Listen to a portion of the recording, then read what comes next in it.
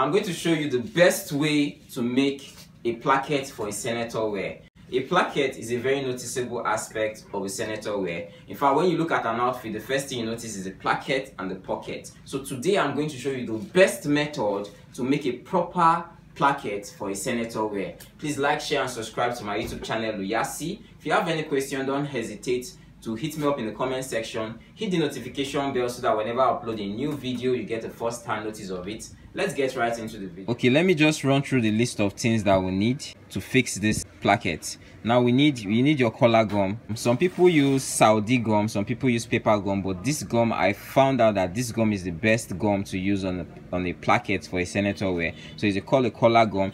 Then the fabric that you want to use to make the shirt plackets, you need a pair of scissors. Then you need hemming gum. So you take this gum stay, you place it on this side. But before you place it, you take your hemming gum, already cut the length of the placket, the stay I cut, you place it on this area. Then you take the collar gum that I cut, you place it on top of the hemming gum, making sure it's aligned with where you placed it. You know, you have to make sure there's about 3 inches of space, or 2.5 to 3 inches of space on this side. Then you take your pressing iron and you press. If you're using a steam iron just like me, make sure your steam is off, because if you use steam to press this, collar gum is not going to gum properly on the fabric. So you off your steam, then you press. Turn it to the other side, then you press. Now you're going to turn this edge here, you're going to turn it like this. Then you're going to use your pressing iron, you're going to press. And on this other side, you're going to turn it this way. You take your pressing iron and you press. Now I'm going to take a piece of the hemming gum. I'm going to gauge it to the length of this area. Then I'm going to divide it into 2. So you're going to take a piece of this hemming gum. I divided it into 2. You're going to open this part that you pressed up. Then you're going to place it on this area. Then you're going to cover it up like this. Then you're going to press. You're going to do the same thing on this side. Place it like this, put it inside, turn it, then you press. Now the smaller parts, you're going to fold it in, turn it like this. Then you're going to take your pressing iron, you're going to press. Here in this part, is recommended that you use steam. I always recommend that anytime you're doing this kind of work, you use a steam iron. You're going to press it. So now the hemming gum, you're going to divide it into 2. I've cut the hemming gum to the length of the placket. You divide it into 2. When you divide it into 2, you are going to place it inside of your fold. The reason why we're placing this hemming gum inside of the fold is to make sure that place has a bit of rigidity, so that when you're sewing on top of it, it's going to come out, your stitch is going to come out very well. So most of my works, I use hemming gum on almost all parts that I sew on. Now you're going to turn this area like this, and you're going to iron it like this.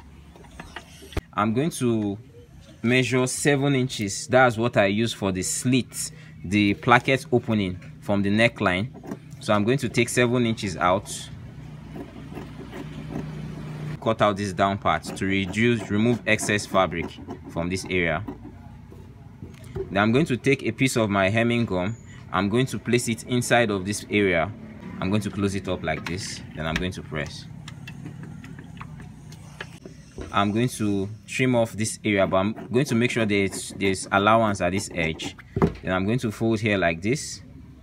When I fold here like this, I'm going to make sure this part is a little bit longer than this opening of this slit. So I'm going to press it like this. So this part I'm pressing now, this part that I just pressed is longer, is wider than the main flap itself. So I'm going to place it like this. As you can see, it's longer. This is the flap, but there's excess here, so that when I'm stitching it, it's going to stitch on top of it. And I'm going to take the remaining hemming gum, I'm going to place it inside of here. Then I'm going to fold it like this. Then I'm going to press. Now we'll have to also press the one we'll fix on the other part of placket opening. The length of this will be the length of the whatever slit I open. So if it's 7 inches, that means this length will be 7 inches. So once you determine the length, you cut it, then the width will be to be by 2 inches. Then I'm going to cut a small piece of hemming gum. I'm going to place it inside of here. Then I'm going to fold. I'm going to press. Then this area I'm going to fold here like this. I'm going to press. Then I'm going to fold here too like this to meet with this side. Press. I'm going to fold this side like this to meet here like this. Then I'll press. Making sure the lower part now is longer than this upper part. There's a reason for that. When we're fixing, I'll explain. Okay, so now we're down to the fixing of the plackets. Now this is the plackets that we ironed, and this is what we're going to use to place around here, the slit of the front. So I'm going to trim this so that it will be the same length with the slit I made. So I'm going to cut it. So this is what we have here. So this is the pocket, but this is for another video. Okay, so I'm going to fix this on this side. So I'm going to take this part, I'm going to place it here like this, making sure it covers here.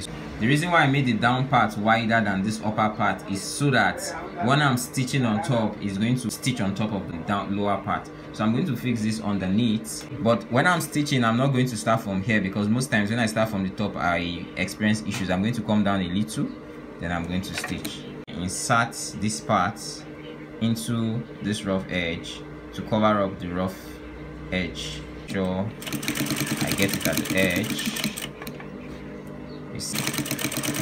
Back stitch. I want to stitch that upper part that I didn't stitch, so I'm going to come down slightly, and I'm going to turn it.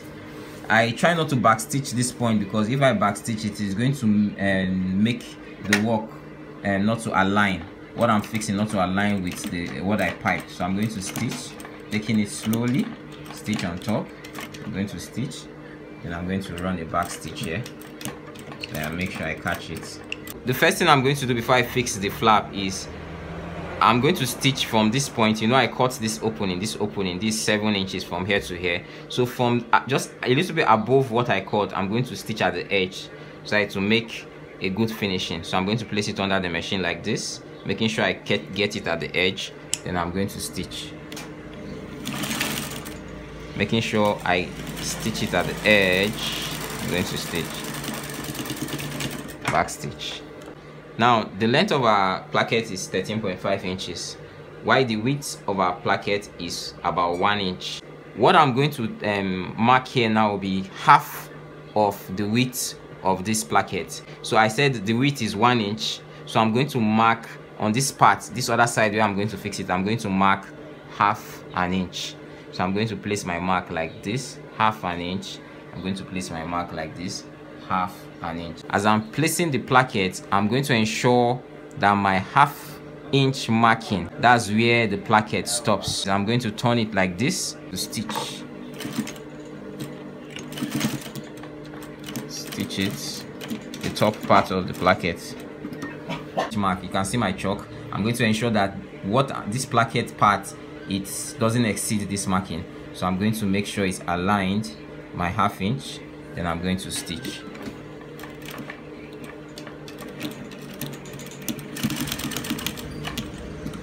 Pressed. So this is the midpoint of my. You ensure to make it easy, you press this side, as in you fold it, the front part into two, and press it so that you know the midpoint. So I already know the midpoint. As you can see, there's a line here. So I'm going to align the midpoint of my placket to merge with what I ironed. You can see. So I'm going to continue my stitch down. I'm going to turn it like this too, making sure I arrange the materials in this part. Then I'm going to stitch. When I get to that point, I'm going to stop exactly here. Yes. And I'm going to turn it like this. When I turn it like this, I'm going to stitch down this way like this. Then if you want, though this is optional, you can still do a little design. I'm going to come down like a triangle, and I'm going to stitch like this. Okay, as you can see, we have our placket looking very nice and sharp. I just fixed it, so I'm giving it a good press so that you can see how well it will look.